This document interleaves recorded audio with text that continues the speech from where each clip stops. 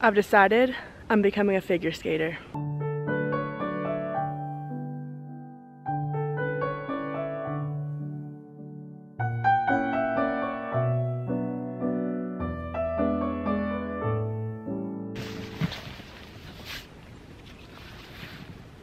Hi. I'm gonna sit in the snow and talk to you guys. Hey guys, it's Luna.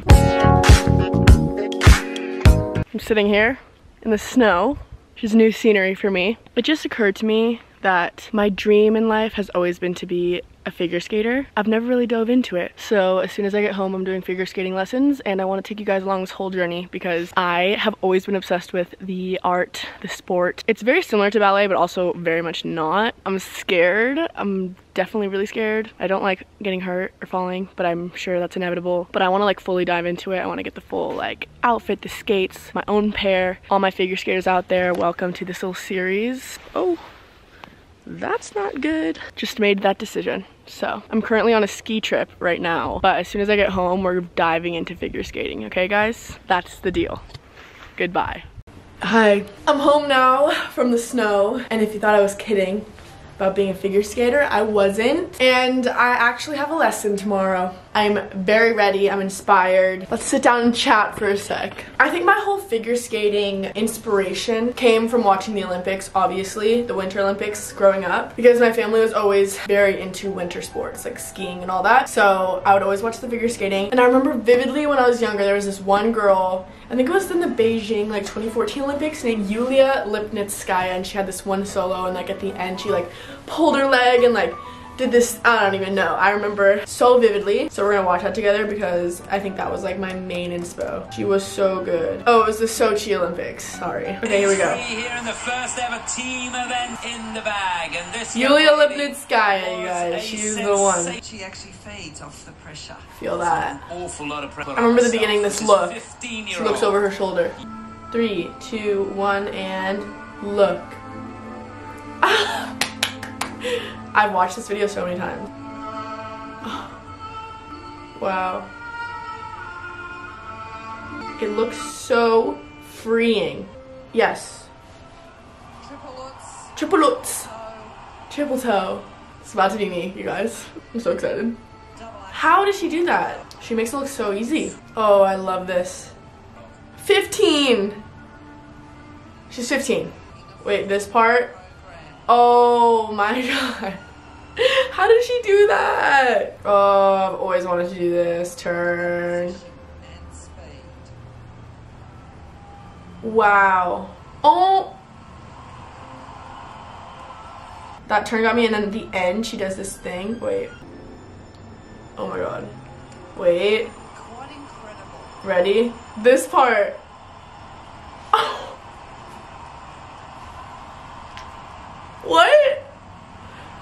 Literally what? And she just goes, she knows. Okay, so yeah, that was my biggest inspo growing up. I was like, I want to do that. There's so many, and like every Olympics, I'm just like on the edge of my seat. I want to do it. Like, I don't care. Obviously, I'm not gonna ever probably be able to do anything in there like that, but I just want to try it because what's holding me back? Nothing. I have my first lesson tomorrow with actually a family friend that used to pro figure skate, so she's going to help me out. I'm so excited. I will see you tomorrow for my first lesson. Okay, for my first figure skating lesson outfit, I just got this little like top from Lululemon that is super cozy. I'm wearing Lululemon yoga pants because I feel like skaters normally wear a yoga pant type thing, like until I get my actual figure skating yoga pants. What I wish I had is like one of those like Lululemon like tight athletic jackets. I used to have one, I don't know where it went. I also bought a pink headband. Like, I don't know what I'm using this for, but like we're going all out. I am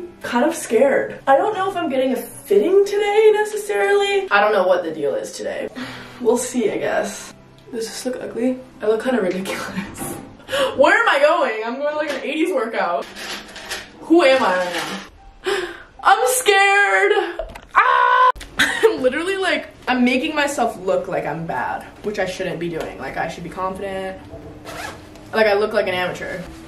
Why do I look like I'm doing Zumba aerobics? Let's just go. I look like an egg. This headband is not it.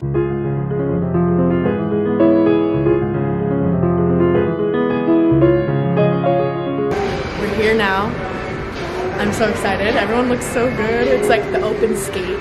Basically, what they were explaining to me back there is rental skates are always like pretty bad because people walk on the pavement. It's like everyone shares them. They also don't want to make them as sharp because they don't want people to get hurt.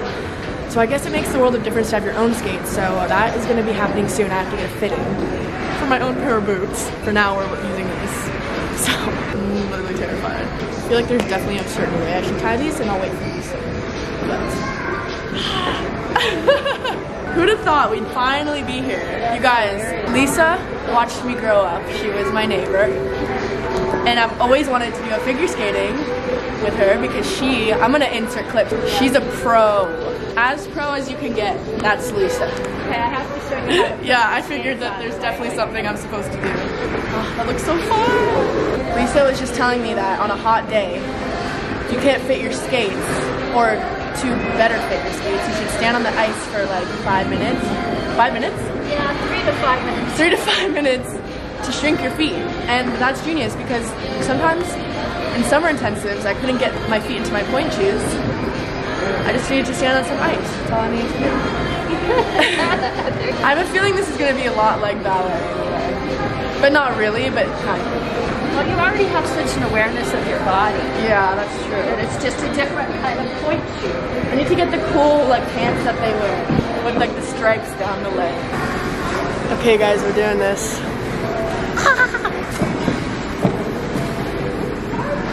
Okay, the second I got on the ice, it obviously felt pretty good. Oh my god, look at Lisa. Look at her go. She's insane. But yeah, I've obviously been ice skating before, so I know how to ice skate. I'm not going to be like falling all over the place, but it's just like the technical things and trying to look good while doing it. Like, I feel like in these clips I look like such a beginner, which I hate, but she's basically just showing me how I should have my posture and my arms for skating. And then here she's teaching me how to properly skate by like pushing off each foot. Using your edges, which I have learned. Rental skates clearly do not have edges. They don't want people getting hurt with sharp blades, so obviously it's crucial to get your own, which I am going to get. I'm just kind of learning for now. So she's teaching me how to properly skate. And then here she's teaching me how my arm should always be at a 90-degree angle. I tend to have my back arm go a little bit farther back, which kind of throws me off, so she was just kind of teaching me.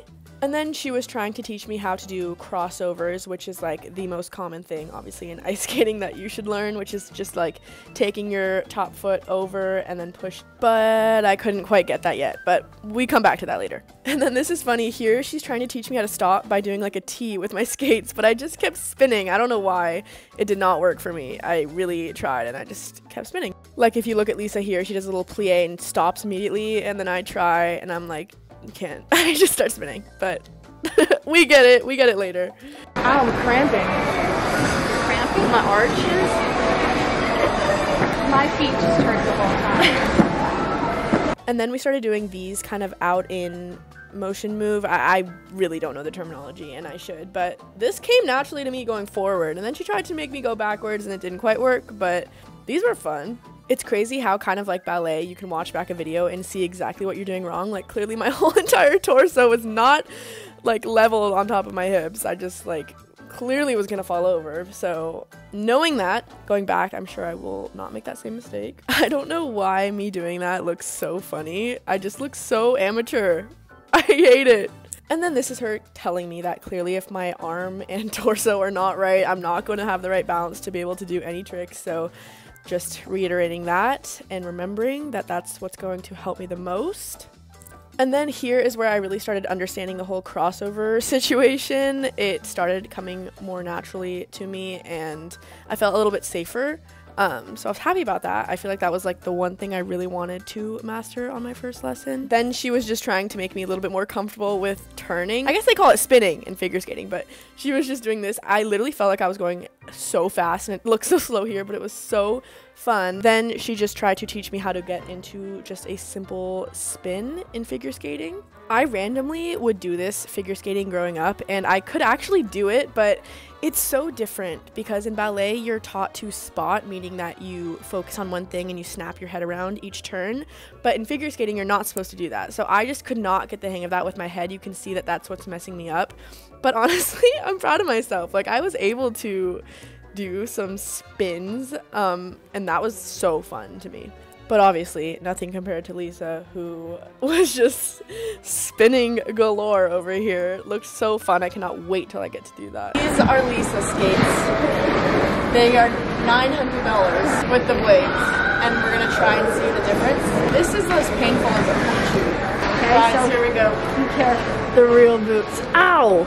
Okay, in case you didn't hear anything I just said, basically Lisa and I swapped so that I could kind of feel what it's like to have a real ice skate. And let me tell you, it made the world of difference. It felt so good. I could actually feel the edges of my skate and have way more movement. Okay, and then here is where things take a turn. While editing, I realized that two men sitting next to my camera that clearly didn't realize I was recording audio as well decided to talk about me. And it is absolutely disgusting.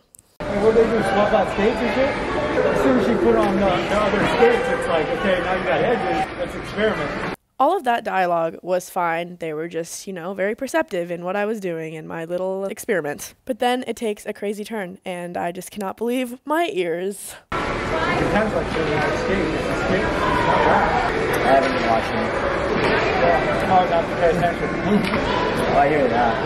It's like the other girl, you know, she's like half naked. She's like only 15. I mean, she looks like she's 15, but she's probably maybe like 17. When you're young, especially if you're like a woman now, you're going to probably express your sensuality and all this crap. Well, I try not to look as, I'm assuming everyone here is too young. So.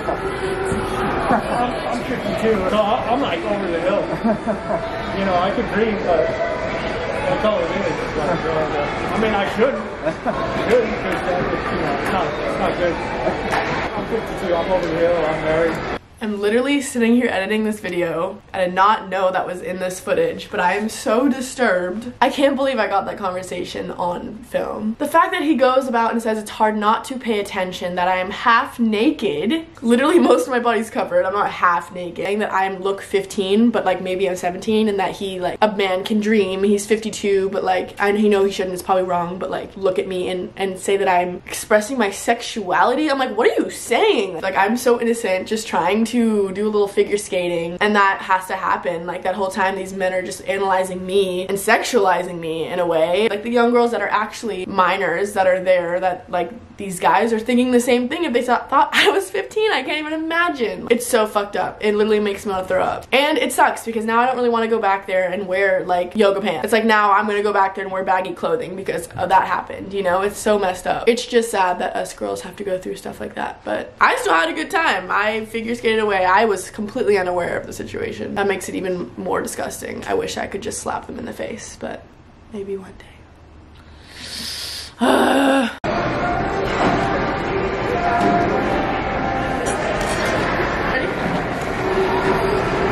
Thank you. Okay guys, that's enough for today. I'm cramping. Okay, let's go. Despite what went on, I had such a good time at my first figure skating lesson. I learned how to properly skate, tried to learn how to stop. That didn't really work out. I did these things, which were so fun. Backwards, not so much, but we're getting them. I'm happy I learned how to do the crossovers, though. That was like my main thing I wanted to learn. And then, of course, the spins, the turns. I think figure skating is just absolutely stunning and requires so much mental and physical work that I just cannot wait to see where it takes me. This is the first of many lessons, and I can't wait for you guys to come on this journey with me. I love you guys to the moon and back, and I will see you next week. Bye.